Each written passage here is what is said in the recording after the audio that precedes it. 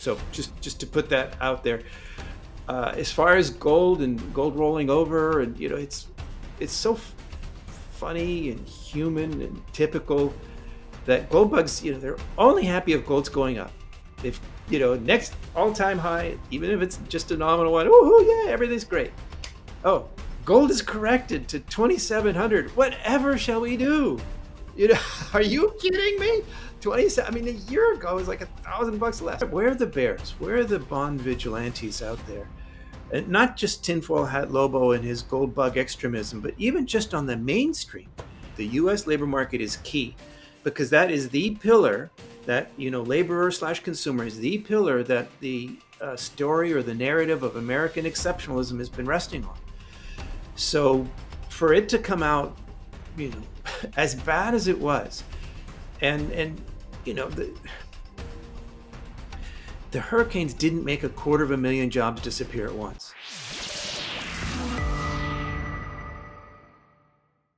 Hello and welcome back to Soar Financially, a channel where we discuss the macro to help us understand the micro.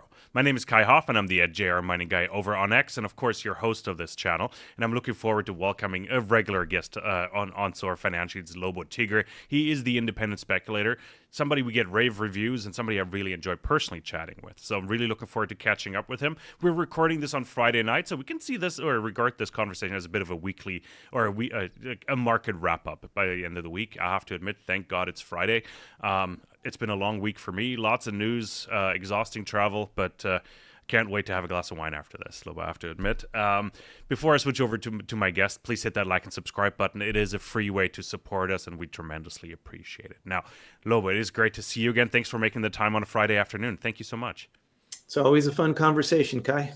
Usually is, and I appreciate it. So let's dive right in. Lots to catch up on, lots of events this week. My head is still spinning, I have to admit. Let's start talking maybe economic indicators first. Let's set the scene a little bit. Like we've talked about 5-6 weeks ago last. We've gotten some jobs report in between. U.S. job openings keep dropping. So I'm just curious. Like we've always talked about that the team soft landing sort of out of the door and team hard landing is knocking and maybe he's got a foot in the door already. Are you seeing some indicators that would sort of underline that hard landing scenario now? It's interesting that you even frame it that way. I've just been listening, as I always do. I take anti-nausea pills and then I listen to the mainstream news to see what everybody's saying about the latest developments in the mainstream financial media.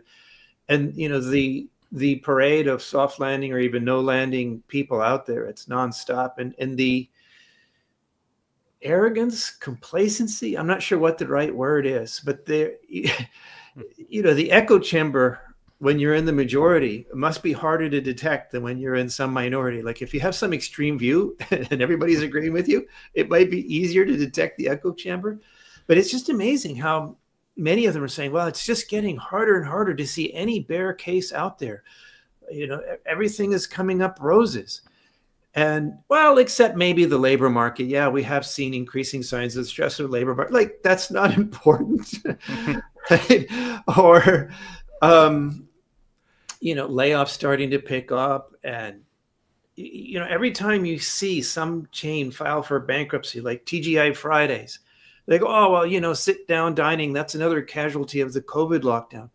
Well, but okay, but it's not like all sit down dining has gone away. So there's something more to it than that. And maybe the most stunning to me, not that the excuse was made, but that it seemed to be swallowed hook, line, and sinker, was the dismissal of the latest jobs report, which was basically zero. I mean, 12,000 jobs in an economy the size of the United States is basically nothing. And leading up to this, there was this just parade, nonstop parade of so-called experts on there telling us how it's all because of the weather, the hurricanes, and it wouldn't mean anything. And so lo and behold, we get a basically disastrous jobs report, and everybody's like, oh, it doesn't mean anything, it's just the weather. And that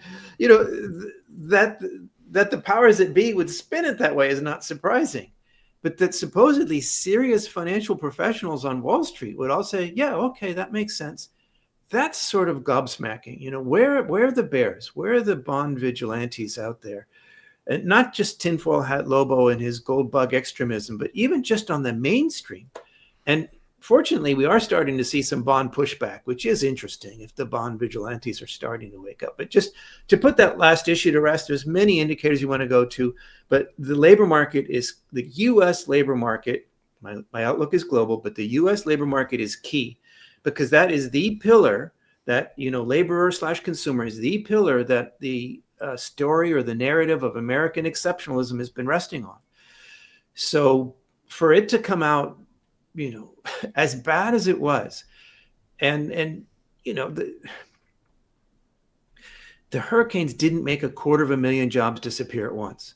And if anything, there's an argument to be made for all the temporary jobs that cleanup would have created. Where are those jobs? Why wasn't the broken window fallacy in full force this time? And not only that, it doesn't explain the 112,000 jobs that were just revised out of existence for the previous 2 months with no hurricanes. So, the excuse makes no sense, or rather the excuse doesn't cover the magnitude of the data that we got. And the mainstream is just, I'm not listening.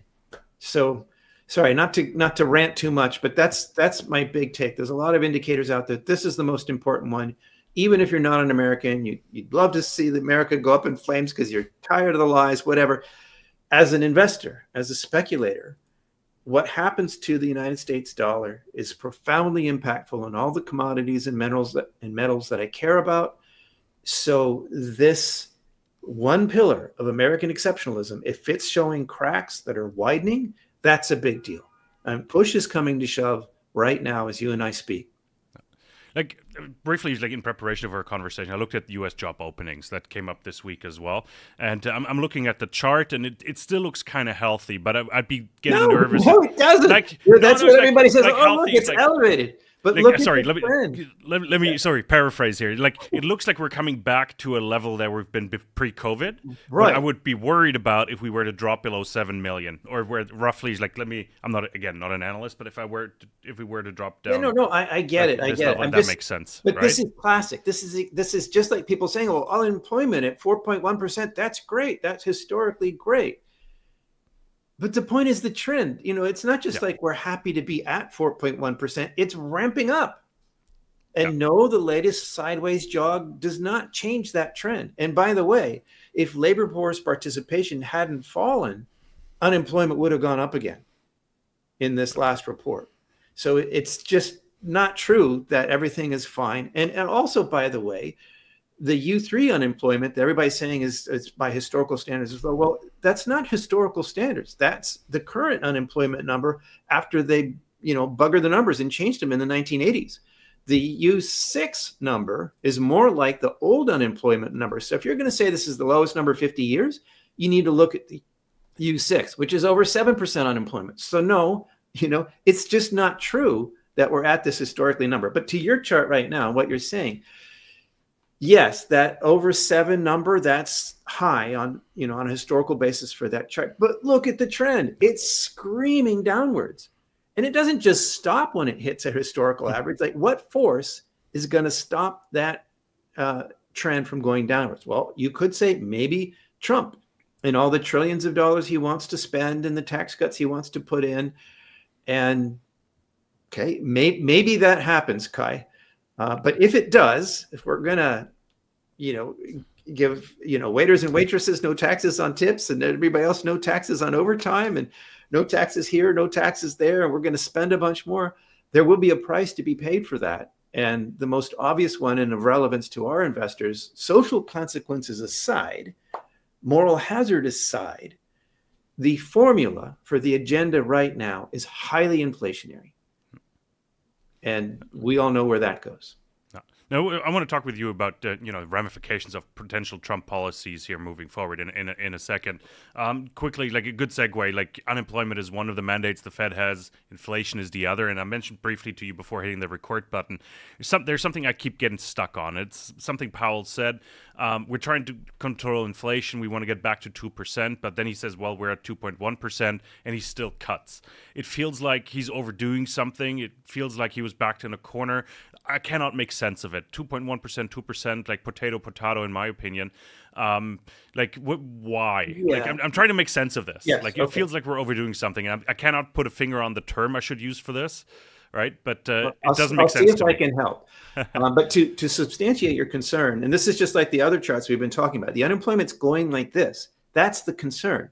The number that it happens to be at right now is less important than the direction that it's going, which is higher, right? And the job creation, the number that it happens to be now, that's not concerning, is not the point. It's the screaming deceleration of job creation. That's the point. So with this thing, as you're talking about, from the mainstream perspective for which Powell speaks, if inflation is a sign of economic growth, then throttling inflation means throttling the economy.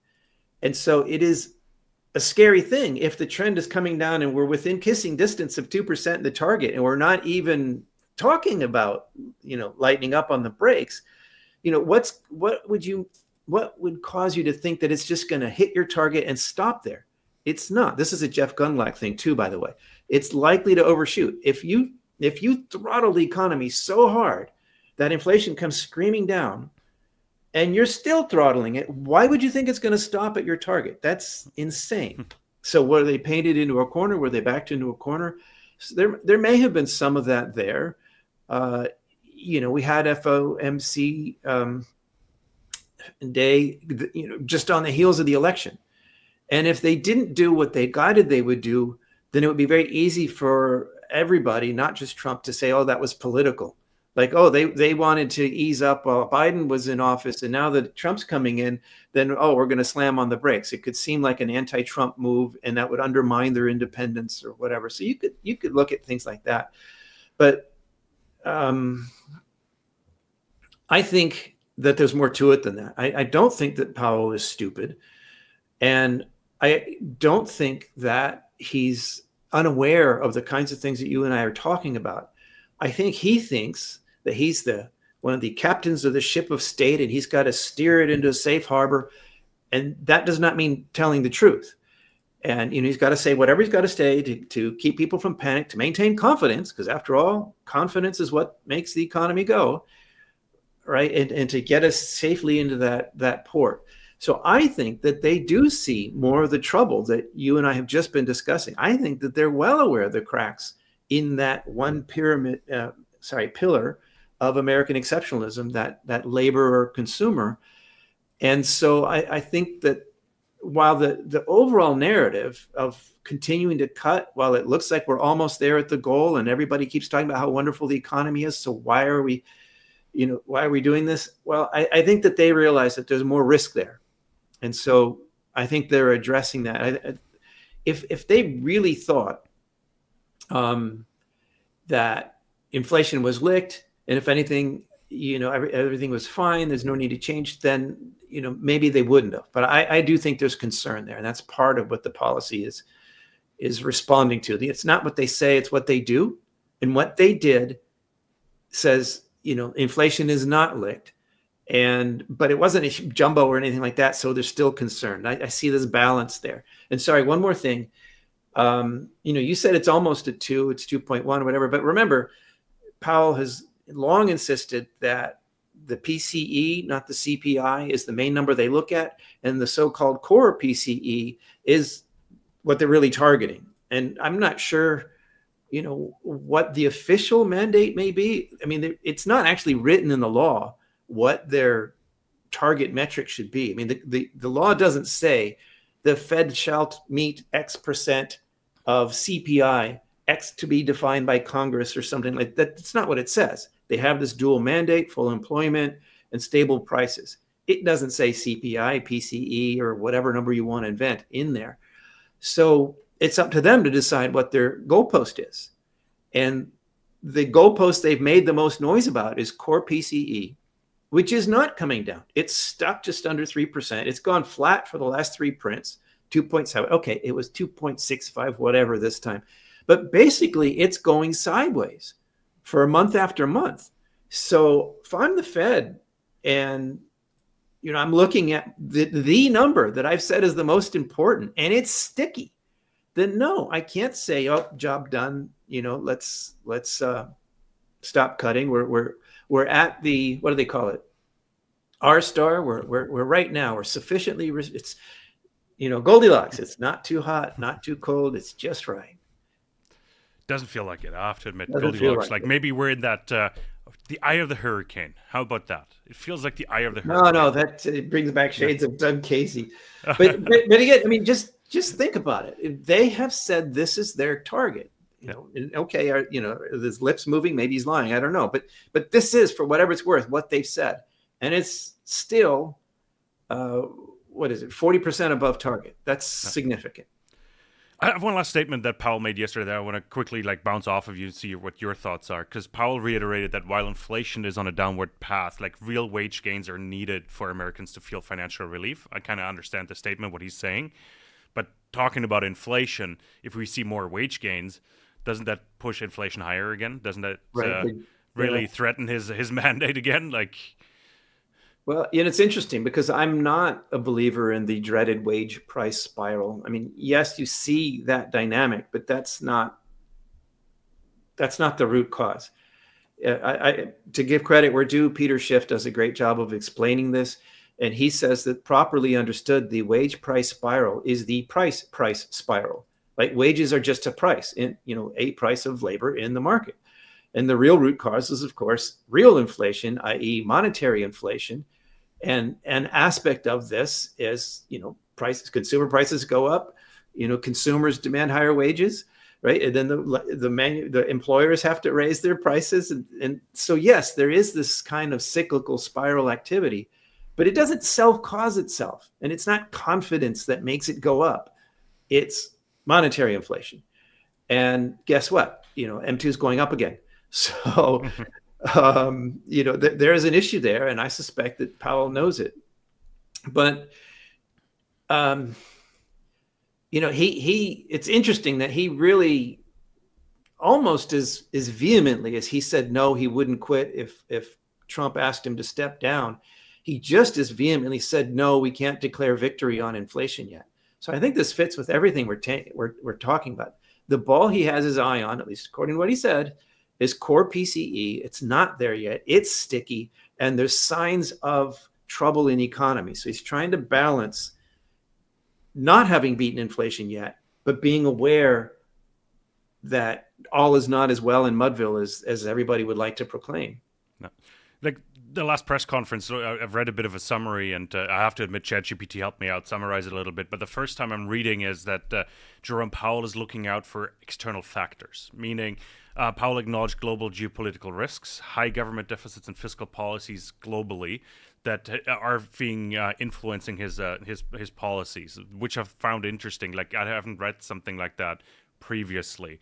I think we might have discussed that as well. What does the situation in the Middle East do with U.S. fiscal and monetary policy, for example? Yeah, classic misdirection. Back in the day, after he was no longer the maestro in there, Greenspan said that he would, quote, engage in some form of syntax destruction, which sounded as though I were answering the question, but in fact had not. This is the Fed speak playbook, and I think that's exactly what Powell was doing. Okay, perfect. And let's put that aside. I have two directions I can take our conversation now. You mentioned the bond vigilantes on one side, and I do want to talk about, of course, the outcome of the U.S. elections and general impact. Let's start with the U.S. election result, because the Fed is one of the topics Trump has mentioned in the past, and his allies are kind of keen to maybe get a bit more oversight of what the Fed is doing, and he thinks, or statements have been made, that the president should have maybe a say in the interest rate debates. What are your thoughts on that, and do you see that even happening, given that we've almost seen a red sweep here in the House and Senate, although I think the House is not decided yet? Yeah, they'd have to change the law to be able to give the executive more authority on that. Even with a red sweep, that seems pretty tough. That's a tough pill to swallow. I don't think the average American, to the degree they even understand what the Fed is or does at all, I don't think anybody that has any clue would think that it's a good idea to give the executive more power over the Fed. Why even have the Fed then? Why not just have the president set interest rates? or do whatever other meddling the Fed does. Now, I'm not saying that I think the Fed is as independent as they say, and I'm not, I'm not a Fed fan. Creature from Jekyll Island, I get it. I'm not trying to defend the Fed or say that it's great or that it's done a great job. I see it much as a criminal enterprise, and I think it should be abolished. But I'm not America, or rather, I'm a tiny, tiny, tiny, tiny slice of a subculture within America. So I just see this as a really tough row to hoe. I don't see it happening. I don't think it's likely. Trump can bluster and so on. And even if I thought that Trump would do a better job directing Fed policy than Powell, giving Trump the power to do that means giving the next Democrat or whoever gets elected in the future that same power in the future. And it would take an exceptionally short-sighted group of politicians to put something like that through. So I think that's more noise. There's more interesting things to think about, like, what role will Elon Musk have in this administration? Clearly he's not going to step down from SpaceX and Tesla and so on. So I don't think he's going to become a government employee all of a sudden. But as a person who has Trump's ear, what influence can he? I think this is a much more, not just interesting and fun, but a potentially impactful issue than this sideshow with the Fed. At the end of the day, Powell's term is up in 26. If Trump has to deal with him during that time, he can still work on any number of other campaign promises that he's made with a red sweep. So let's see what happens. Let's see if we get the red sweep. We have just a couple seats left in the House that, they're that close. If they get that, let's see what actually happens. And sorry, as the official rain on the parade, you know me, that's my claim to fame. As a due diligence guy, I have to remind people that, Trump started out with both houses of Congress last time and got very, very little done. I mean, ultimately the tax cuts did happen, but that was a bipartisan push later. He made very, very little progress when he actually had that majority in both houses. And I hope he'll do better this time from a free market perspective, from a liberty perspective. Some of the items on his agenda would be a step in the right direction. So I'm hopeful, but I remember what happened last time, so just I would advise everybody to remember that, politics, it always disappoints. I think that's something everybody can agree on. I think that's throughout history. Like, I think I might have mentioned that before. I love listening to 50s and 60s, like BBC radio plays from back in the day, like crime plays. And it's always about unemployment, terrible politics, and it's like everything's getting more expensive. That's it's always the same topics. Like even back in the 50s and 60s, that was the main topic of discussion. Well, but my mentor Doug Casey likes to quote old Roman writers who would complain about the dissipation of the youth. They didn't understand traditional, family values, we would say today. They were slothful. They didn't work hard. I mean, it just sounds like every generation for the last 2,000 years is so human to have that same perspective. Anyway, sorry. I was just telling my kids what not to watch on TV because I don't agree with it. It's exactly what you've mentioned. That you just made a list that they're going to go out and watch. Probably.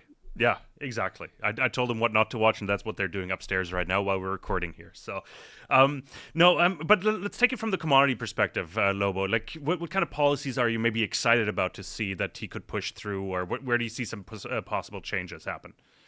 Well, from a commodities perspective, people hated this when I said this, but a Harris victory might have been better for my investment portfolio. Doesn't mean I would have voted for her. I'm a Puerto Rican. I can't vote for either of them anyway. But even if I had not been, I certainly would not have voted for Harris. I'm just saying that of the two of them, Biden was much more pro-nuclear than Trump. He actually directed billions towards it more than Trump. And talked about advanced nuclear being part of the solution for the agenda, whereas Trump has dragged his feet. I know that Elon has his ear now, and Elon is fiercely pro-nuclear, so maybe things will look up. But Trump did say in his Rogan interview not so long ago that nuclear was dangerous. I mean, in his head, it seems like nuclear weapons, nuclear power, it's all part of the same thing. civil electricity generation is not distinguished clearly in his thinking. So, I'm not sure that Trump is the best for my uranium stock portfolio. He's talked about rescinding the Inflation Reduction Act spending. As Orwellian as that name is, it did allocate, hundreds of billions of dollars that could go into so-called critical minerals, including copper, lithium, whatever. If we see that rolled back, the people who, call it the green scam and are opposed to the government ramming this agenda down everybody's throats, they have something to cheer there. But as a commodities speculator, this has an impact on my portfolio. On the other hand, the overall Trump agenda is inflationary. That is actually, by definition, almost by its nature, is bullish for anything real, including all commodities, but especially monetary metals. So my main takeaways here are not new to you, Kai, and probably your audience. So I'll just briefly say, I still think that the hard landing that we're in is likely to become evident like next month. Like when I said the rubber hits the road, we're at that point where push comes to shove. That's what I mean. What happens in the next U.S. labor report will do a lot to either validate or invalidate my thesis for the short term. So if I'm right, the Trump agenda is inflationary, but we're going to have some pain first. And that's bearish for oil, copper, any industrial minerals. But then afterwards, the money helicopters go out in force, and it's inflationary and bullish, basically everything real. It's all commodities. That same scenario creates safe haven demand. So gold and silver as monetary metals, it's bullish for them, even if everything else is going down. If I'm wrong, and Powell really did manage the soft landing, and it's onward and upward to the next reflationary boom from here, then it's still bullish for gold and silver as monetary metals because that's an inflationary environment, but it's also bullish for copper and oil and other industrial minerals now. So I don't know what's going to happen. I'm not claiming to know the future. I'm telling the audience, frankly, I think we're going to see more pain and lower prices in industrial minerals before they go up. But either way, they go up eventually. So the choice for the audience, if you think I'm right, is to hold off on industrial minerals for a sale that's coming up and then go long. But either way, it's bullish for monetary metals now. And if I'm wrong, then you want to start doing bargain hunting. We're approaching tax law season, Kai. So this is a great time.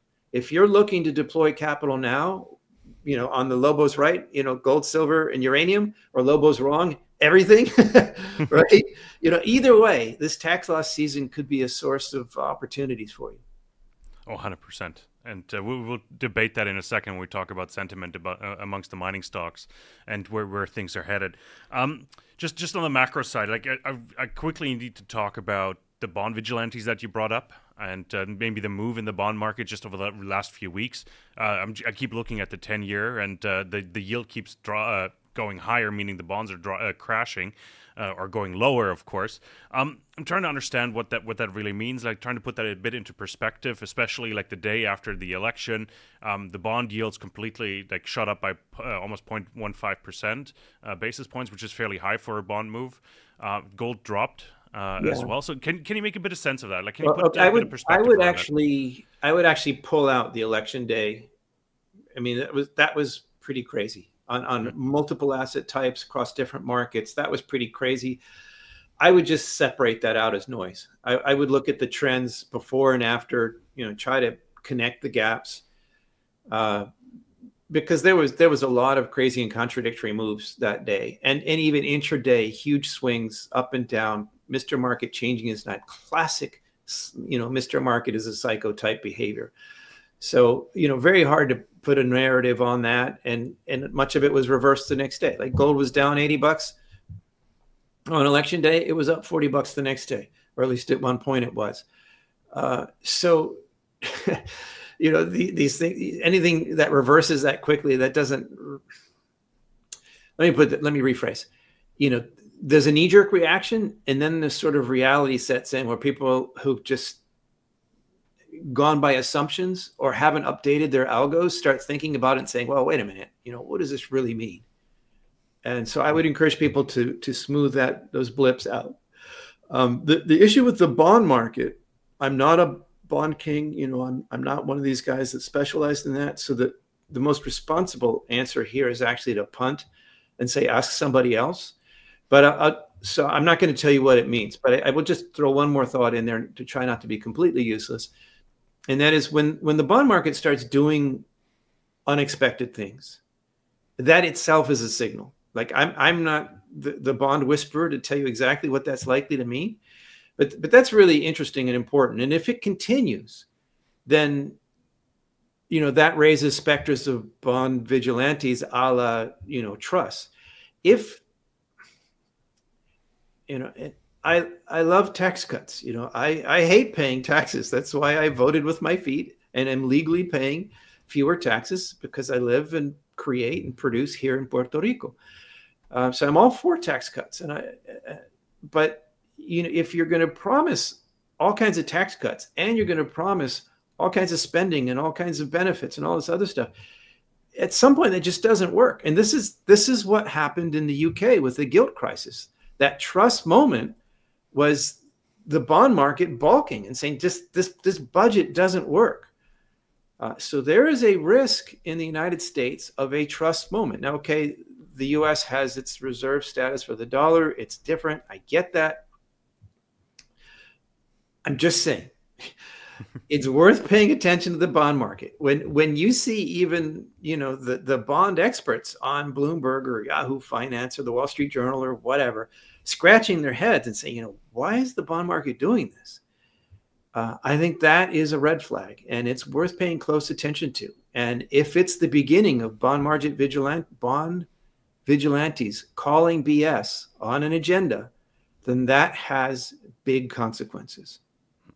We'll try to get Ed Giordani back here on the program. We've had him on about a year ago or so. I'll need to check the date, but he's the guy who he's a smart guy. Yeah, I would listen to what he has to say. May not agree with it all, but I would definitely listen to him.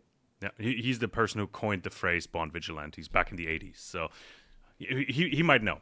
He might know. We'll get to him. I think we covered the most basic, the biggest topics. Like, I think let's talk mining and let's commodities, maybe a bit more specifically here. Back when we last spoke about 6-7 weeks ago, the central banks were still buying gold aggressively. It seems like the price has topped off a little bit. We haven't really moved. Like a bit of pressure on the price of gold as we speak here. We're about to close the week below 2,700. It looks like. Let's talk about momentum maybe in the gold price. Have the buyers disappeared? Are they just taking a break? Are they waiting? What are your thoughts on the recent price developments here, Lobo? Sure. One quick thought before we dive in there, maybe segue from the last bit. One pro-Trump thing I can say is that talking to people on the ground, geologists working with, BLM people and even Forestry Service people and so on, the last Trump administration did make a difference on the ground. I mean, the word came down from the top, from Washington, and the bureaucrats, even people who'd been there for a long time who were obstructive, that they still have to obey what their bosses tell them to do. And even despite things like that huge pebble mine in Alaska not going forward under the last Trump administration. So I'm not saying that Trump is perfect and everything's going to be great, but this drill baby drill idea of his is consistent with how Trump 1.0, as people like to say, impacted the resource sector in the United States. So they're actually, from the mining perspective, whatever the fiscal case may be, from the regulatory perspective for mining, this could be a very good thing for investors to keep in mind. So just to put that out there, as far as gold and gold rolling over, and it's so funny and human and typical that gold bugs, they're only happy if gold's going up. Of course. Next all-time high, even if it's just a nominal one, oh yeah, everything's great. Oh, gold is corrected to 2,700. Whatever shall we do? You know, are you kidding me? 27. I mean, a year ago it was like $1,000 less, or a little bit more than that. But you know, think about it. If gold cratered right from 2,800 to $300 down to say 2,500, if gold retreated $300, that would be huge. That would whack the gold stocks in a big way. It would change people's decision making in a way that what we've seen so far and the fluctuations so far haven't really done. But 2,500 would be a fantastic gold price for all but the most incompetent gold miners. So, you know, the scenario, the setup here is one where you could see a perfectly healthy bull market have a perfectly normal and even healthy correction that doesn't change the overall story or trajectory at all, but creates a spectacular buying opportunity. This is not a prediction. I'm not saying that this is what's going to happen. You know, gold tends to lead inflation. And as we've just been discussing, the Trump agenda is highly inflationary. So, you know, I'm not surprised actually that we've had some correction and we're holding around 2,700. I'm not saying it can't go lower. I'm saying if it does, I would absolutely see that as a buying opportunity. I would not subscribe to the notion that 2,800 was a peak and the next 5 years are going to be down. I do not think that this year, you know, famous last words, but I do not think that this year is going to be like 2011 all over again. If I did think that, I would have a very different thing to say to you, but I do not. I think if we get a big correction, I would absolutely, you know, I would be as close to going all in as I ever get. I would seize that opportunity with both hands, or all four paws, as the case may be for a Lobo. As for why and what's going on and who and what, the central banks have pulled back. That, you know, the BRICS or the non-G7 central banks that have been doing the buying, they have cooled off a bit. I think that's a rational response to higher prices, you know, but they haven't stopped. Right? There's still, the net buying continues. So it's not true that central banks have stopped buying. At the same time, it is also true that Western investors are finally joining the parties. And we're seeing that in net inflows to the ETFs. The World Gold Council has reported more institutions and high net worth individuals in the West buying. I don't know where they get that data from, but for what it's worth, you know, they're reporting that that's finally happening. And, you know, that's very bullish. And if people have heard you and me talk before, Kai, they may remember that I was bullish on gold this year because I thought we were going to see, you know, recession, which is usually good for gold, and, you know, more rate cuts, which is usually good for gold, and high inflation, which should be good for gold. All these factors were good for gold. And all those factors are just now starting to come into play. Really, since last July, August, when the labor market's starting to crack, that's when my thesis for this year started to play. But at that point, we're already at 2,500. And now that we're seeing them, I think, pick up speed. I think my outlook is actually more supported by the evidence now than it was last summer. But we're going into that, you know, at 2,700. So, you know, we're looking at a bullish setup for gold and silver from much higher prices. So, you know, that's kind of exciting. Again, I want to make crystal clear to the audience. I'm not saying there can't be a correction. I'm saying that it's not a foregone conclusion. Like, you remember, Kai, you know, about a year ago, I was warning about uranium having pulled a hockey stick, and we were likely to see a substantial correction, which, lo and behold, we got. I got plenty of hate for that. But I'm not sounding that same alarm now. Like back then, you know, uranium got up so much, it was way above the incentive cost. It's not a monetary metal. It just seemed like it had gone too far too fast, and correction was the more likely scenario. I'm not saying that about gold or silver right now. I'm saying that it has gone up a lot. It has pulled a hockey stick. So if it corrects, no surprise. But there's so much going for gold right now, including the election, including the Fed continuing to cut, that, you know, I'm actually not betting on a correction. You know, I'm not selling anything. I'm not pulling back any of my bets. I'm not changing my portfolio because I think that a correction is the more likely result ahead. It is a possible one. I don't know. So my, you know, what to do? I don't know what's going to happen. So what to do?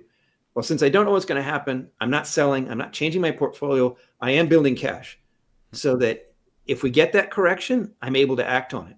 If we don't, I'm still long. So I benefit from it going up. That's what I'm doing right now with my own money. Just to add to that, Europeans 2 months in a row now net sellers of ETFs, like gold ETFs. Puzzles me. Like gold.org, like the World Gold Council comes out once a month with their gold report. They came out yesterday. I just pulled it up, and Europeans are still selling. Americans or North America is buying, Asia is buying. Volumes increased, asset under management increased, but us Europeans were selling. If there's a European watching, please let me know why. Put it in the comment below. I'd love to understand it. I can't answer that with knowledge, but I would just put it out there. I mean, the trouble in Europe, I don't have to tell you in Germany how bad it is, right? And if the reason to own gold is not as an investment or a speculation, but because it is money, it is savings, it's your rainy day fund. Well, maybe it's raining in Europe and people are dipping into it. That's the only explanation I could probably subscribe to as of this point right now. No, silver, we have to quickly talk about. Same thesis, like don't worry about it. Yes, we broke down below 3250 again, which was a breakout level. We're below that. Should we be concerned think at all? About what you just said. Oh, it broke below 3250. Are you kidding? I know. You know, these mines were built. Well, many of the up and going, they were built with like $15 silver in mind. So you have to be a pretty crappy miner if you're not making money at these price levels. So, oh my gosh, we're correcting down. I mean, we've held above 30 for what, most of a year now, or it's over half a year, I think. I mean, that's really significant. And by the way, this helps you in your due diligence. As a due diligence guy, right? I love this sort of thing. You've got a couple quarters now of relatively high silver. And if your company is not making money in this environment, that's a red flag. You got to ask yourself, what's wrong with this company? Maybe they have a legacy mine that's not so efficient, but they're using the cash flow to build a new mine that's going to be great. Okay, maybe something like that. But generally, if you've got a producer and it's not consistently making money right now and over the last couple quarters, that is a huge red flag. And you need to ask yourself, is this a stock I want to? And I would say the same thing for gold too. Gold even more so. If you've got a miner that can't make money at 2,700 gold or over the last quarter, or really last couple quarters, plus or minus 2,500 plus, if you're not making money at this point, you really need to ask yourself, am I in the right business? And if I own shares in that company, this is, it's on me if I ignore these red flags. Is Newmont a red flag for you? That's actually an interesting question. And I typically don't talk about single stocks. Sure. That's what people pay me for. But let's look at Newmont as a sector indicator. And one of the things I've been looking for is as the gold dollar exchange rate goes up, the miners should be having better margins, and that should begin to attract outside investors. And so far, the people who own the ones that have disappointed, they're pretty unhappy. But I don't think it's accurate to say that the miners as a group have all failed.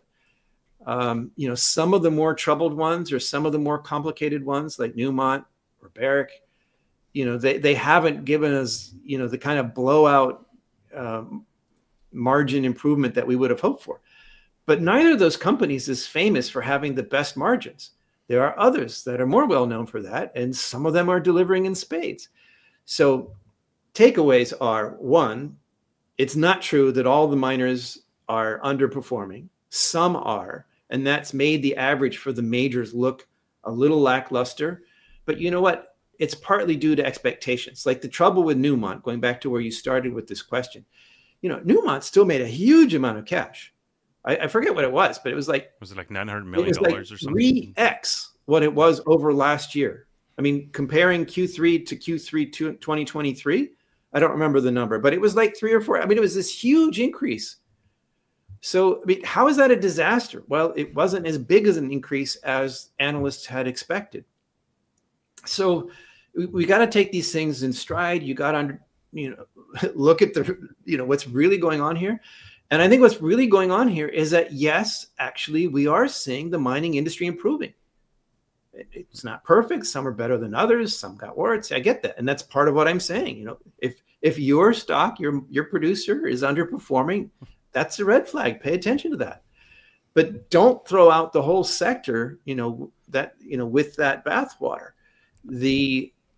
And so that's the due diligence takeaway. But as far as the macro, I think we are seeing the gold miners, the gold industry benefit. It's doing better. And I think that's increasingly attractive to, the generalist investor out there. What's missing here, Kai, would be if we do get a big correction in mainstream investments. If the AI hype really simmers down, for example, an investor starts saying, okay, are you making more money with this AI? Or have you actually developed, a program using this AI? You talk about AI, show me the money. If that starts happening and they can't show the money and we get a big correction and people start looking, okay, well, AI was yesterday, what's working now?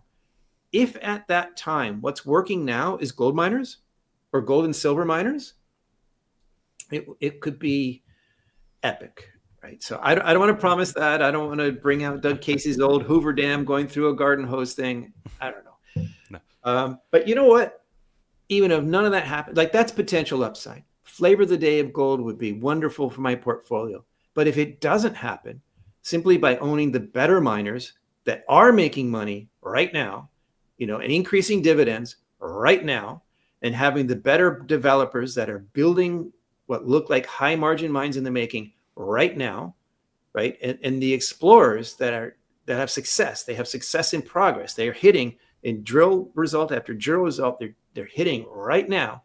Like these guys overall are delivering, and I can make money in the space even if gold remains stuck at 2,700 for all next year. That's a fantastic purgatory to be stuck in if you've got to be stuck in one. 100%. No, Lobo, I think let's end it here. Let's end on a positive note here. I think that's a perfect, end point to end. We can still talk. We got so many topics we can still discuss, Lobo, like other commodities. We haven't even touched uranium, for example. But we'll save that maybe for a bit of a 2025 outlook later in December. We'll have to get you back on and let's make some predictions for next year together. Lobo, or over a beer at the DEUTSCHE GOLDMESSE. Well, you're not coming out, are you? Well, not this time. well, that's in May, the next one. So 2025 is almost done by then. So that's it. Markets are forward looking. All right. Exactly. No, but we'll have to get you back on to discuss a little bit what the outlook could be for 2025. Inauguration happening early January as well. So let's get our crystal balls out and predict a little bit what might happen. Lobo, as always, where can we find more of your work? As always, phenomenal commentary. Well, thank you very much. IndependentSpeculator.com. The quick sales pitch is sign up for the free weekly digest. Promise we won't spam you. Can't promise you'll like what I have to say, but I can promise that we won't spam you with a flood of daily advertisements. And I guess maybe one more quick thing is at this tax loss season, it's worth having a look at my take. We have almost 1,000 companies under coverage. We take requests from clients. Don't claim to always get everything right, but I do claim to be unbiased. I work for my readers. And so if you're wondering what to buy or sell or hold this tax loss season, it could be that my more affordable service called My Take could be just the thing for you. Perfect. That's the perfect teaser because that was one of the topics I was going to touch, but we were getting a bit long here. So definitely follow Lobo. Go sign up for his newsletter, and you'll get a better understanding of what tax loss season means and how the miners and the explorers are going to handle it this year. Curious about Lobo's take here. Lobo, thank you so much. As always, really appreciate phenomenal market wrap-up here for the week, and everybody else. Thank you so much for tuning in. Highly appreciate your comments and feedback, and of course, a free way to support us is by hitting that like and subscribe button. We tremendously appreciate that. Put some comments down below, what should we ask Lobo maybe for a year outlook, for a 2025 outlook, as well, some topics you want to discuss and heard. Let us know. We do read all the comments. We'll include those in the next conversation. So thank you so much for tuning in. Have a great weekend, and we'll be back with lots